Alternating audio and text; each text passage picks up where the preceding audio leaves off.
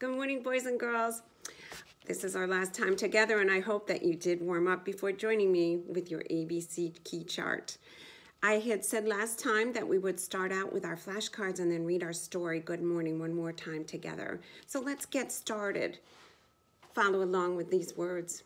His was mom said get of but am they come here this an can you put some on that the is up look at she.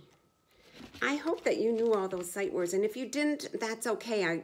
You can just keep on practicing till you are an expert at them. Let's get to our story. Let's begin and join me for this last time together. Good morning. The sun is up, and it is really up today. It's going to be a hot day. Look at the girl. She wakes up. Look at the boy. His alarm was ringing. His mom said, "Get up, get out of bed."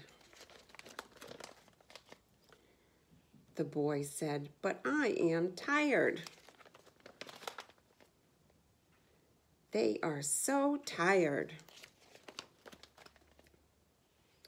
Come here, eat this. Have an egg, said Mom.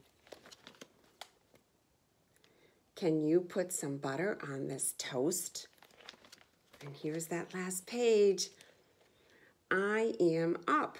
Thank you, Mom. That looks good. I will eat some eggs.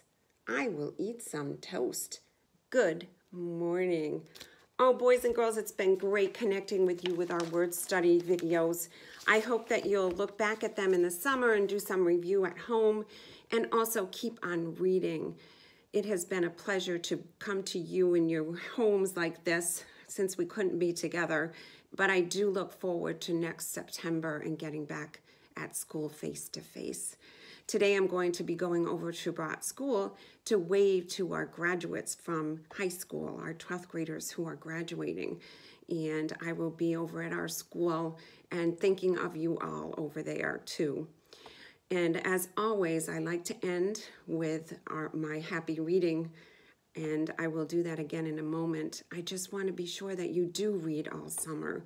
It is so important and so fun. Reading takes you away in places in the stories, and you get to be a stronger reader. And so until next time, next September, happy reading.